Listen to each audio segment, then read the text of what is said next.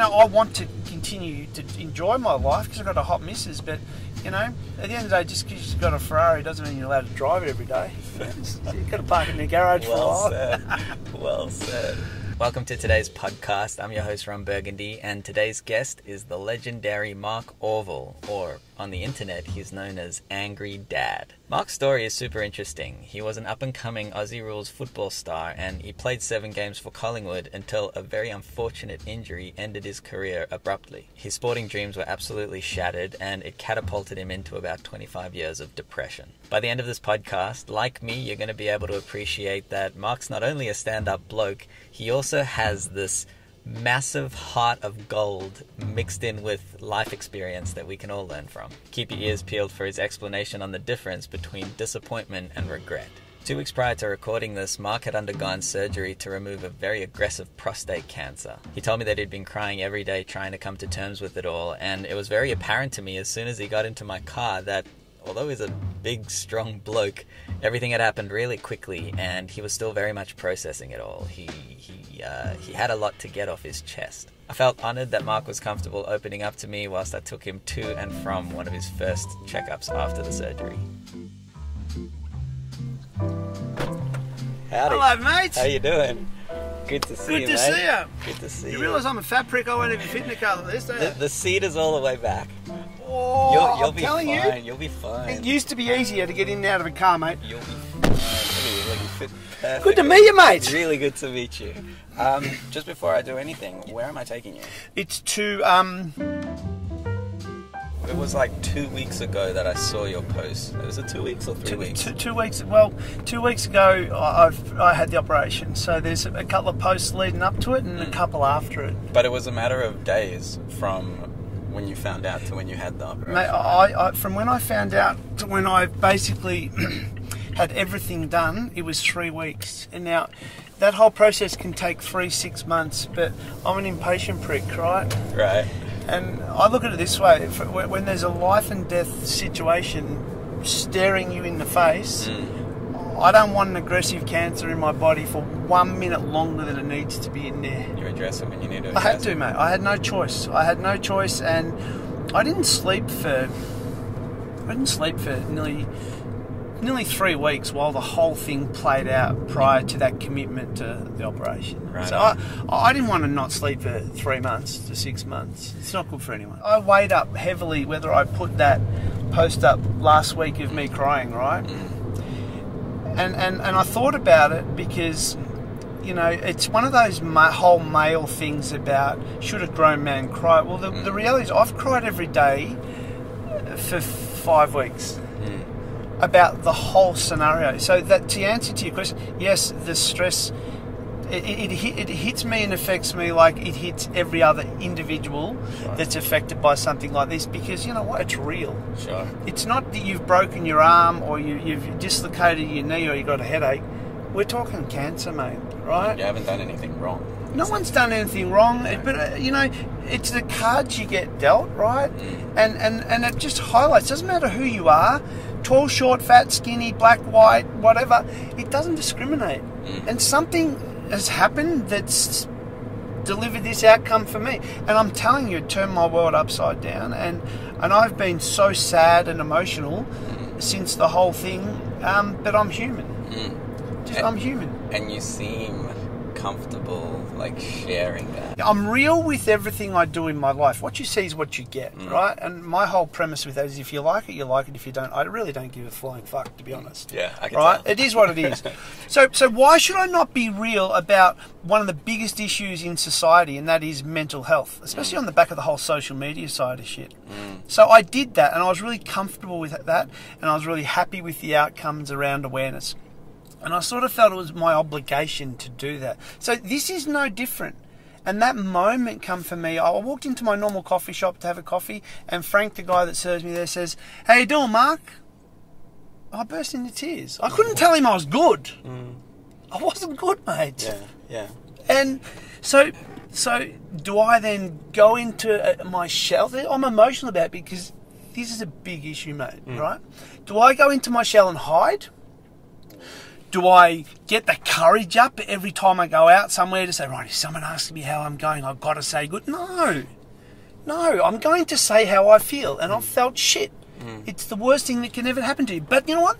There's always some other prick worse off. And that's my whole outlook on this, and that's what will get me through it. Regardless of the journey, 3, 6, 12 months, 2 years, 5 years, 20 years, I don't know. But that's my outlook, Darren. I feel like it's also one of those things that makes sense in your brain and like in your head, but it takes time for like, you know, your heart to like accept it and feel that. Like when you tell people I'm having a shit day, how do they react?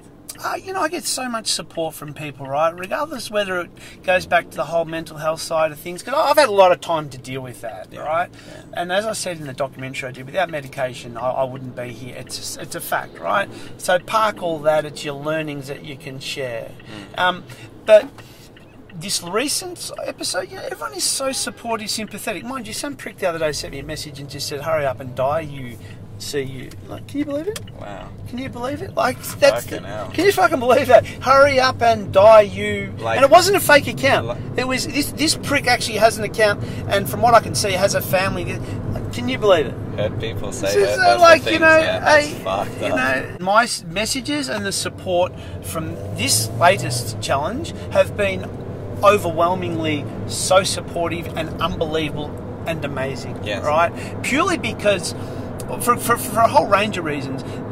For them, for some guys, it's been a wake-up call in terms of, man, I'm going to get checked in.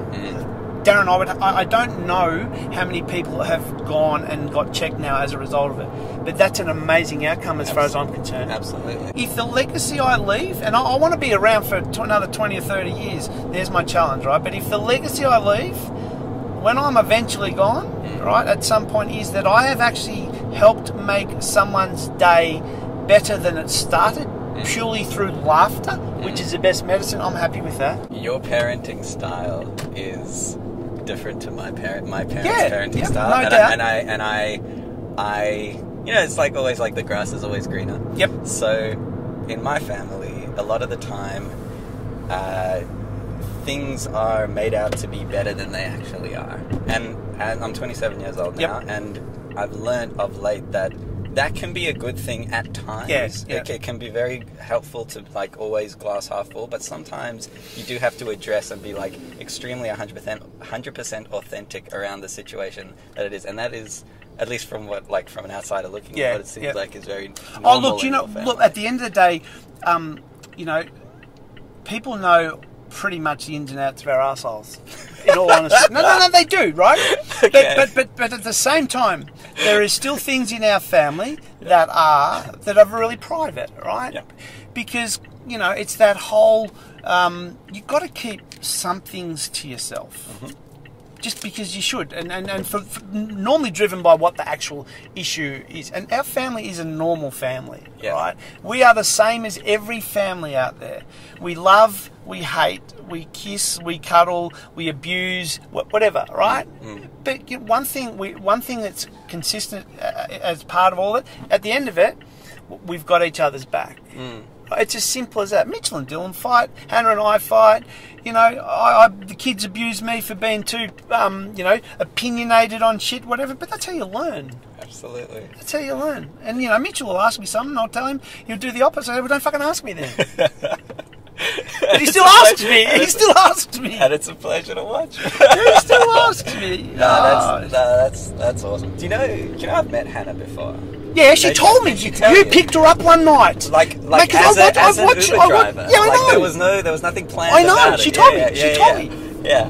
We watch your videos and we have a laugh and all that sort of shit. And Hannah goes, "He's picked me up one day, Dad. One night, Dad." I said, "Well, it'll have to be after fucking 2 o'clock in the morning. I'm tipping with you." It was 3 o'clock when the bus was it 3? Yeah. She told me 2. God, see, she's always late. See how kids lie to you? The surgeon is really optimistic that the cancer was contained within the prostate, and he's got it all out, right? We won't know all of those answers until another month or 2 and 3 and 4 and 5 because of the microscopic sort of stuff that could be left, that could flare. Yes. So in parallel, I got to deal with that, and I will deal with that. So where I'm taking you now, Yep.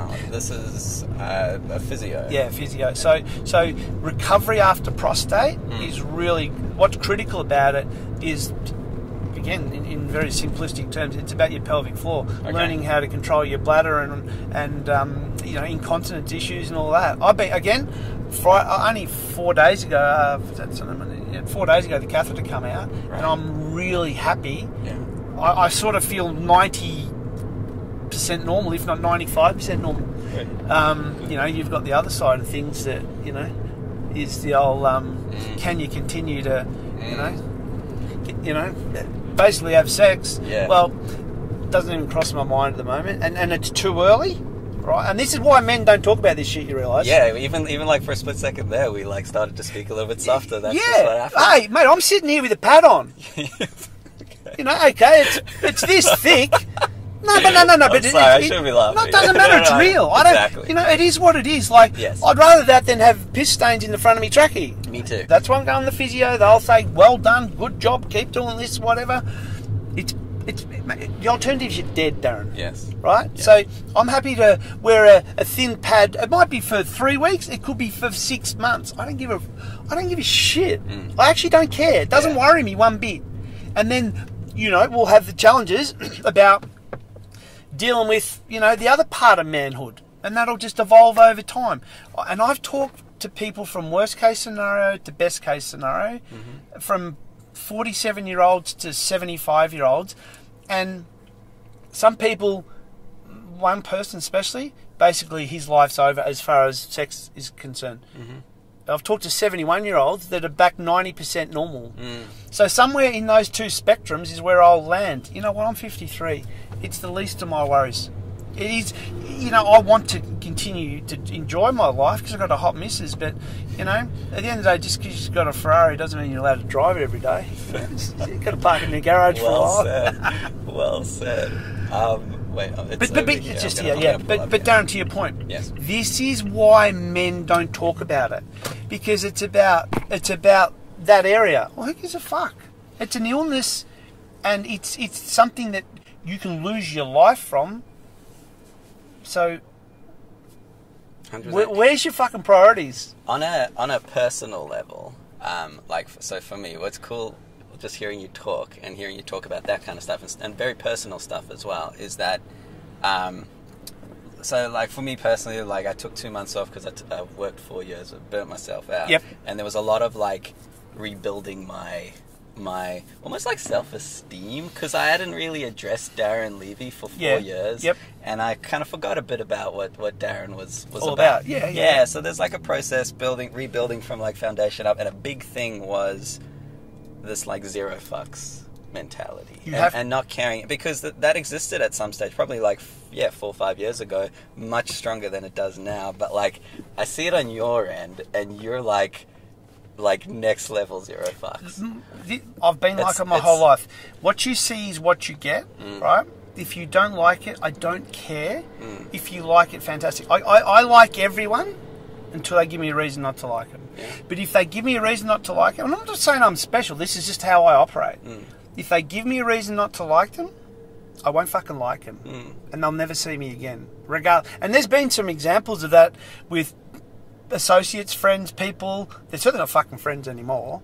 Over the last year, 5 years, whatever, I wipe those bricks. If they don't add value to your life, and not in material things, but value more so in terms of, support you, in terms of the basics to do with what a genuine friendship is about, well then fuck them off. 100%. They're not good for you. 100%. You don't need them. You actually don't. Sharon, I'll never forget also my Sharon's dad, when I first met him early in the whole thing, he said to me, just one night having a drink, and I was 19, he said, I can tell you now, you will go through life, and at the end of it you can count your genuine friends on one hand. It's fucking true. And he said, they'll either try and bang your missus, drink all your piss, spend all your money, or they'll be trying to fucking shaft you in some way, shape or form. It might be a little bit harsh, but it's pretty fucking spot on. Really? It's pretty spot on. It is. I mean, like, I know, like, coming out of school, 18, big friendship. Yeah, you're due. That'll be Dylan. Let's see what she's... Dylan, you're on Smile, you're on Candid Camera. I'm just here with Darren Levy. Hey, mate. You know Darren Levy that does the Uber videos? Hey, mate. And you're being filmed. So say something fucking nice to me. Huh? Say something fucking nice to me. Sorry, wrong number. You know what I like about you? Nothing. Oh, boom. How witty is he though? That's so good. Yeah, it's There's good. always something. Yeah, There's mate, always you know what? Do you know what I like about my kids, right? Oh, fuck, he clearly wanted to tell me something. He needs to talk to you. Yeah, sorry, Darren he hung up on Sorry, me. man. Hey, Darren, sorry, mate. Quick question for you. Yeah. Do you know what sound a truck makes when it reverses? Oh, he's about to hang up. There you go. see, Yeah, I know. yeah. He thinks he's a I know how fucking this comedian. goes. I heard this in a podcast the other day that apparently when you have kids, something or someone becomes more important than yourself. Yes. And that's like a big deal. 100%. Yeah. You know, 100. Hey, you know what? I'd rather be dealing with what I'm dealing with than have my kids ring me and tell me something terrible about my grandkids.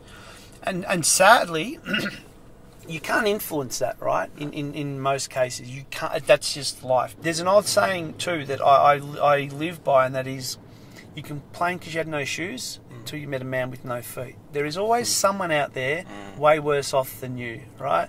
So, you know, get your head out of the sand, stop feeling sorry for yourself, and just deal with it. And you can have your down times, because I've had more of them in the last 5 weeks than I've had in the last 15 years. You got to pick yourself up. So on that's one of the things I wanted to ask you. It's probably like the main thing I wanted to ask you, because you've had several down periods in your life where you got to like pick yourself up, and you have every single time. If there was like one actionable thing for someone to do, like a something that somebody could do today, do you have any like suggestions? Well, anything that's to do with a regret, right? Okay. So if you can change something today that you know if you weren't here tomorrow you would have regretted, do it. I got my mind around mental health through you can call it 2 words or 3 words, and it's about disappointment and understanding the difference between disappointment versus regret. Right? Okay. Disappointment we will all have, and it's more often than not, it's not something that you can control, right? Okay. Regret you can control. Because Okay. you actually had the ability to do something or make a decision that can actually wipe having that regret. Okay. And understanding the difference between the two, and living with disappointment versus living with regret is very, very different. You know, you can accept living with disappointment. Living with regret, I think it just burns you inside way, way more. Okay. Disappointment and regret. Well, I look at my footy career, right? At the end of the day, I left home at 16 to come down here, and I was going to play 300 games for Collingwood and be a star. That was my mindset, right? So I was really driven. That's what I wanted to do. Played 7 games. I had more operations than games that I played. And I couldn't deal with that for so long. That was my whole underlying mental health issue, right? But slowly, with the help of medication and just sitting down talking to experts and the like, you know, I got to understand that, you know, I was fortunate even getting there, playing a few games, and I actually have not one regret about that whole 7 years I spent there. I've got huge disappointment because the cards didn't fall my way injury-wise, this, that, and that, but I got no regrets. And when I actually eventually got to understand all that, it made it so much easier to accept. I guess what you're doing is you're taking the power away from something that you couldn't control. You can't control it. Splitting that up into, it's disappointment, but it's not something that you did. No, I did nothing. I did nothing. It's the cards I was dealt, right? So it is what it is. I tried, and more operations, this and the other, but it is. Whereas if I had a fight with Dylan, right, or anyone that I actually respected, and I didn't mend the issue, whatever it is, or tell your kids that you loved them and you drop dead tomorrow, or it actually resulted in, you know, you having a massive family issue, that's regrettable. Yes. Because you can change that. Yes. You can actually say, okay, that shouldn't have happened, let's put it aside, I'm sorry. and then that burn in your guts goes with it. gone, It yeah. goes with It's it, right? gone. So why do you need to carry it? You got to weigh up. Is it something that you want to mend or whatever when you're talking about relationships, this and the other? But and if you don't, fine, right? Then you move on. But where it's something that will churn and burn, that actually constitutes regret, fix it. Don't have it, because it doesn't help anyone. So watching your documentary, I didn't realize like the level or the unfortunate series of events. But still to this day at 53, I found out on my 53rd birthday that I had prostate cancer. But What a great still- fucking present that was. but still to this day, like, you are very strong. You are like mentally very strong. You know, I think I if I was to self-assess that, I would say that I've come a long way. But what I'm not afraid to do is show my emotion. I'm just not, because at the end of the day, again, I think I said it before, I've lived my life being real, and what you see is what you get. So if I'm sad, unhappy, stressed, whatever, I'm not going to hide it. It doesn't do you any good hiding it. And you know, again, I've never cried so much in my life, and I know Hannah's been frightened by it especially since Mum was sick as well. And it really shakes her seeing her dad cry. Sure. But I'm not going to go in the bedroom and cry, because you've got to give your kids a dose of reality. Yep. Right? Yep. And I think what it also is what it does is it reminds everyone that you don't know, whether it's your parents, your family, your friends, or someone in the street, you don't know what they're actually going through. Right there and now. So just be fucking nice and be kind. Because it might be that tipping point that someone didn't need. And on the flip side, just you being nice and saying hello, supportive, giving them the call, fucking shouting them a coffee. Yeah. That might just make them have a whole new outlook on fucking life, and it costs nothing. Absolutely. It costs nothing, mate. Wouldn't you just love for everyone to have that mindset that it doesn't cost to be kind? Yeah. To I think be nice. people, it's almost like if you want to get buff, do a lot of push-ups, a lot of people know that they should be kind, but in the same way that the guy who DM'd you that hateful shit the other day, like when people are hurt, they have this like victim mentality, and they think it's okay, or that they owe it to the world and in a karmic way to like retaliate, which is fucked up. But like, you can get into that mindset. Even myself, 18, 19-year-old Darren, coming out of school, miserable, didn't really know what I wanted to do next. And this is not on the same with the same gravity. Doesn't matter, as it's normal. But I started being a dickhead to some people that didn't deserve it. Didn't deserve it. Yeah. And it just, like, you wake up and you're having a shit day and you make somebody else's day shit. But there's no excuse to not make the next day less shit for yourself. I agree. And you know the difference is, right, in a maturity sense, right, basically at some point your balls drop. Right, and you wake up to yourself and say, "Well, that's dumb. That sort of way, that behaviour is just stupid and shit." I went through it after the footy. Because I would go out, and I would never ever go out on a Saturday night without being in a punch up. Stupid, dumb. If my kids do it, I'd almost disown them. But some of the shit I did. But eventually, you get out of it. Right, and you mature. Pretty much it comes down to maturity, right? And so you've done that. 19, everyone makes mistakes and you expect all that sort of shit, but it's when you get to that point where people should be and are mature enough that they know what they should and shouldn't do and what's right and what's wrong. And I'm sure, whether it was front of mind or back of mind at the time for you, there would have been this like disappointment, regret thing of like, if I keep doing this, I'm going to regret doing this. Well, Sharon was going to leave me. Right. It's as simple as that. Right. Or, sadly, because you know what can happen in fights, and no one deliberately sets out to smash someone and have them fall over and hit their head and kill themselves, right? But we see it all too often, right? That whole one-punch thing with Danny Green and did I ever walk up and king hit anyone? No. But I would look for an altercation where then I felt I had a justified reason to actually fight someone.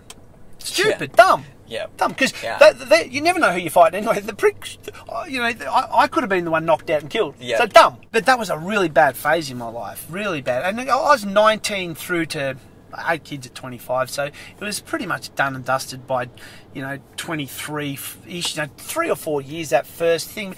But that's 3 or 4 years too long. Random question just before I let you go in, because it's almost 1:45. But what are your thoughts on when weed is legalized in Australia? Because it's going to happen eventually. You know, I'm really open-minded about it, and when I say that, it's because of the medicinal reasons for weed. I think is proven that it works. Olivia Newton-John is an absolute amazing example, and without even knowing all the details, other than high level, she said what she's done is, and her survival has been aided by you know, medicinal marijuana, etc. Right. So I think at the end of the day, given where it's at and that's proven, I think it should be legalised, right? And I think I had a few joints when I was bloody 19 or whatever, but I don't smoke and I don't, you know, weed and all that sort of shit. But even the CBD oil and all this shit with cancers and all that, yes. I'm heavily researching that now. So if next time you get me, you know, I'm floating like this, you know, I've got some. You got some seed. No, it actually, like, I mean, I don't think it's fully legal here in Australia, but I've been also, like, trying to learn a bit about... It can be prescribed now, I think. For anxiety. Yeah. It helps a lot of people that deal with that kind of stuff. So you know what? People should get the treatment they need to give them some normality in life, right? Cancer sufferers get given chemo to try and give them some normality, treat the illness, this, that, and the other, because it works in most cases, right? And it prolongs, and it also allows people to get rid of it. The whole range across that spectrum, but the same should apply to marijuana. Why should it be any different? We know it's a drug, but at the end of the day, if the medical benefits of it are there and they're proven and it's all sound, why wouldn't you? Absolutely. If we have the tools available to us, let's use them. That's it. Agreed. Let me go and see this video, see what she's got to say. Alrighty. She might even change me nappy for me, you never know. It's not a no, I shouldn't say nappy. Let me know. I'll see you shortly. I'll see you in a little bit. Darren from Audio Production here. Mark went into his checkup and then rejoined me about an hour later so that I could take him home. Hello, mate. I'm good. How'd you go? I'm sorry I took so long. No, you're all good. I had to go back. You're all I left good. my dignity there. I had to go back and get it. Was it fun? Mate, I just felt like I gave birth to a kid. What just exactly, laying on the table. What exactly? Yeah. Naked. Yeah. With an ultrasound under your clacker. Pretty much. Right. So this whole thing is, you know, like, yeah, you leave your dignity at the door, mate. I'm telling you now. Let me put this belt on, mate. My pelvic floor. She just told me. So not only am I a good-looking prick, I got a really good pelvic floor. Well, congratulations. That's a yeah, big deal. Isn't it funny how you celebrate different things at different phases in your life, right? Well, I mean, you know, everybody wants to have a strong pelvic floor. Oh, mate, but you know, this is the thing. Absolutely, I reckon. I never heard the bastard until this happened, mind you. But never heard of a pelvic floor. Yeah, no, I had because my wife's had 3 kids, of course. So right. I've heard all that, but I don't know. I've been blessed with a good one, she just told me. Congratulations, I'm very happy for you. Oh, it's incredible. Like, I was waiting for a fucking gold necklace or a medal or something to come out. Or some KFC or something like that. Yeah, well, she did actually say to me, no, but you need to continue to lose some weight. So there goes the KFC. No, the weight thing can affect this? Yeah, no, just overall health, right? Okay.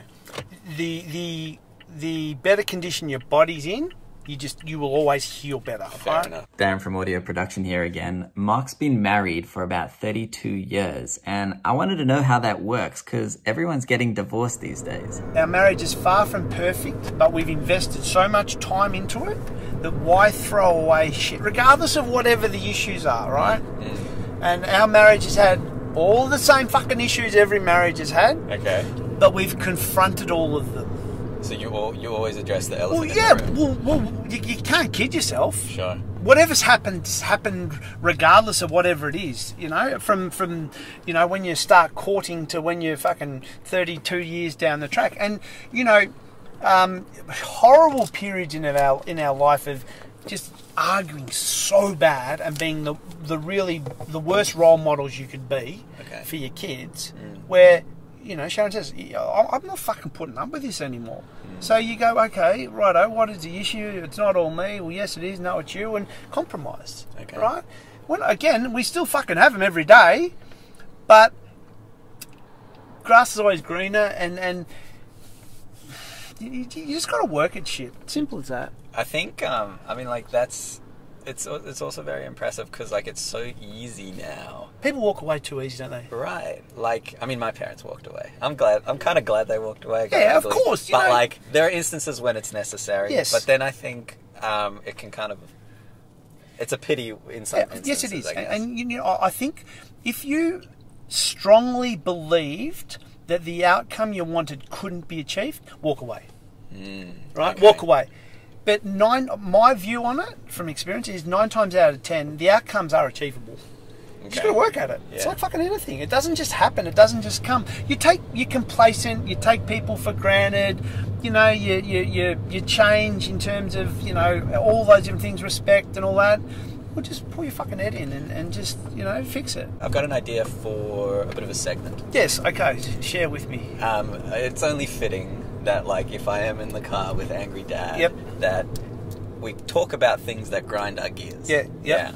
Yeah. You know, like the whole grinding your gears. Yeah, 100%. Stuff that frustrates Really you. irritates you, yeah. There's one that I have Yeah. that really grinds my gears, and it's swearing. Really? No. Jesus Christ, I better get out. No, it's when people have an issue with swearing. Because I swear a Yeah. lot, and it's how I express myself. Yep. But some people really take offense to it, and you swear a hell of a lot. I do, and you know, in a lot of instances, I'm actually not proud of it. But be mindful of this, right? Yeah. I've actually had a professional career all my life. In the last 5-6 years, it sort of stopped. But I had a job for 7 and a bit years, working for an American company as their Australian managing director, right? Okay. I don't know how many staff. We had 30 staff, 40 staff at one point, whatever. Doesn't matter. Okay. So for 7 years, my boss was based in the US, a Seventh-day Adventist, right? So they don't swear at all, clearly, right? Okay. You know, in that whole 7 years, whether it was my weekly phone conversations with him or the times I met him here when he come out or I went over there, Yeah. not once did I say bloody or shit or whatever. This was out of professional respect and courtesy, and the fact that, you know, you have your professional life and your personal life, but not once in 7 years would he have even heard me say shit. I used to work in corporate sales. I worked for 3 years for... Oh, yep.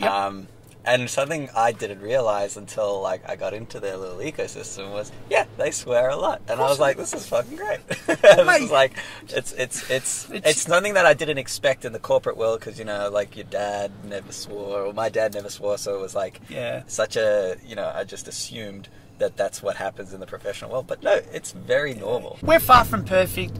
Our blueprint is very different to others. And I think we have the right balance, but some people agree, some people won't, and I don't give a fuck anyway. Fair enough. So swearing doesn't really grind your gears for the most part. Nah. Good. Nah. Is there anything that grinds your gears in particular at the moment? That's something that's like on your mind and you're just like, fucking hell. Yeah, you know what I can't stand is this whole trolling, bullying, fucking keyboard warrior shit that happens to too many people. Too often, and there is no fucking consequence. And I've said it for a long time, and these platforms will never do it. They won't listen. And I talked to Byron about this. You know, Byron that was on Fifi Fev, and he's a good fella, Byron. Yes. The reality is, too many people can hide behind a fucking avatar on a social media platform and feel they can abuse people. Yep.